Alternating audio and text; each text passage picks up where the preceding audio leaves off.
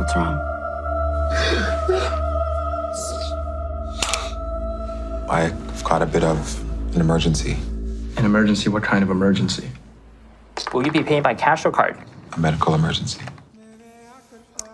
That is M.H. Murray's debut feature, I Don't Know Who You Are. This intense drama follows Benjamin, a musician played by TIFF rising star Mark Clennon, during one weekend as he desperately tries to get enough money to pay for HIV preventative medication after a sexual assault. MH and Mark join us now for more on this. Good morning. Nice to see you both and welcome. Thanks for having us. Thanks for having us. And congratulations on the film. MH, you drew from personal experiences to tell this story. Can you tell us a bit about what that process was like? Yeah, it was a dramatic process. It was a cathartic process. It was a really magical opportunity for Mark and I to collaborate. I was able to, you know, take my own experience and filter it through this character and sort of take something difficult and messed up and turn it into something beautiful. And Mark, how difficult and beautiful in a way is that it's a gift for someone to hand that over to you, and then, but it's also a responsibility. How was that task? I felt very privileged because I think, you know, actors, we always strive to have roles that are complex and that are hard, and not hard, but, you know, you want to have a meaty role, and this role definitely encompassed a lot of things and really pushed me to do a lot of things that maybe, you know, I hadn't done before, perhaps weren't comfortable with, but it felt really cool to know that I was representing not only MH's story, but the story of other people who can relate to this film. So I felt a sense of pride knowing that not only am I acting and performing, but I'm also sort of the face for a lot of people and their experiences. Now, this film, it puts the spotlight on our healthcare system and access to life-saving drugs and how difficult that can be. MH, just how important was that story to tell?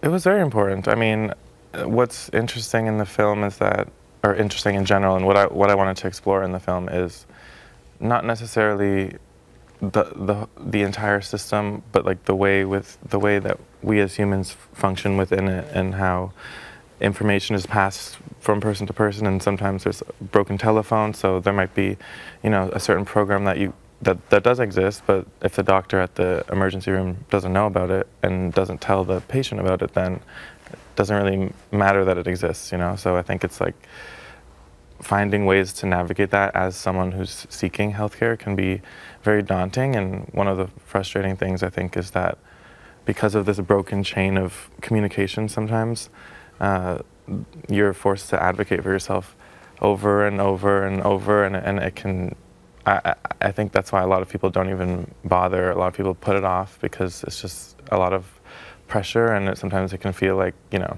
the system is not necessarily there to help as it should. Mm-hmm. And it's eye-opening for a lot of people to see this as well.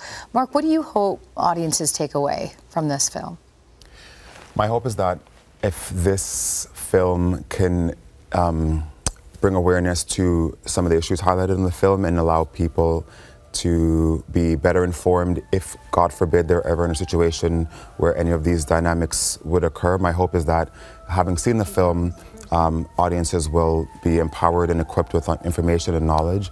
But I also hope that it's a reminder of just being compassionate for humans, because we see on screen a character, Benjamin, who endures, you know, mishap and, you know, trauma after trauma, and we just see how resilient he is. And I think people all around us are going through things at any given time, and I think that I hope that people see this movie and see him going through that and remember to be kind to people, and you never know what someone's going through. And, you know, you see Benjamin walking the street in the movie, and he looks like he's a regular guy walking the street, but he's got so much going on, and that's happening all around us. So I just hope that people can extrapolate from this film something hopeful and positive. All right, it's a film with an important message. I Don't Know Who You Are is in select theaters starting today. MH, Mark, again, congratulations on the film. Thank you so much. Thanks for having us. Appreciate it.